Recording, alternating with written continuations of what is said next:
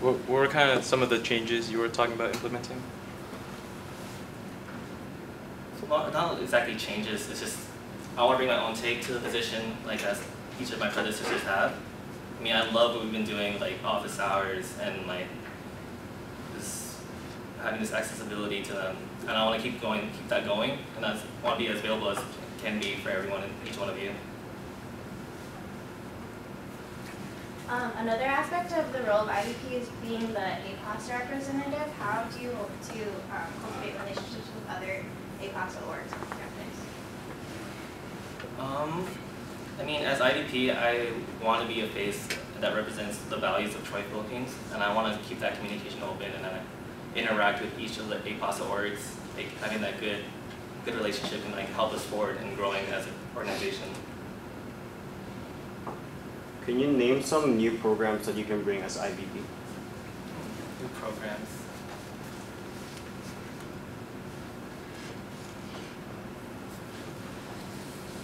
For new programs, I'm not exactly sure what I can bring, but that's something I want to work with like our top 5 and other e-board members to help come with ideas.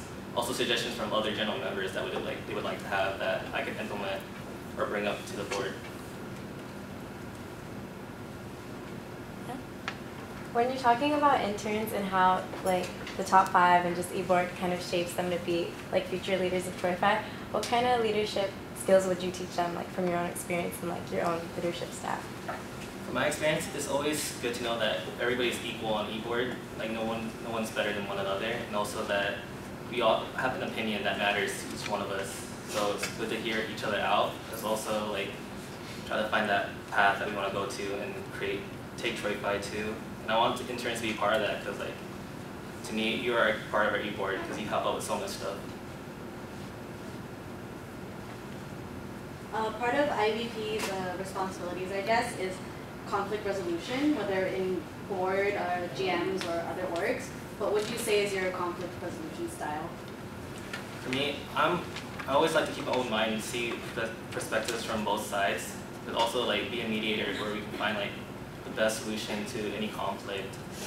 Because I mean, I don't like conflict, so I just want to make sure like everybody's happy and like we find the right solution that like, fits both sides. So you said you would bring your own spin to this role even though you didn't have any particular new programs in mind. So can you elaborate more on what that spin would be? Like what sets you apart from the old IVPs? I mean, everybody brings their own perspective to the position.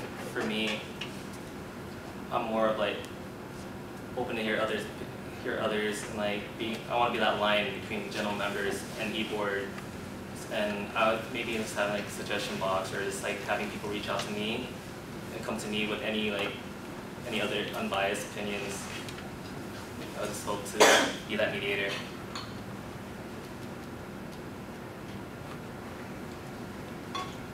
You talked a lot about accessibility. Why do you think that's important in our organization? I feel we always have to grow, so we need that feedback. So being accessible, like it helps the welfare of just general members, e-board members, just anybody, just having that person that you can go to and know that it will be there. It's just amazing to have. 1 minute. What are your ideas with cultivating like harmony in like the Troy Phi community, like bonding stuff?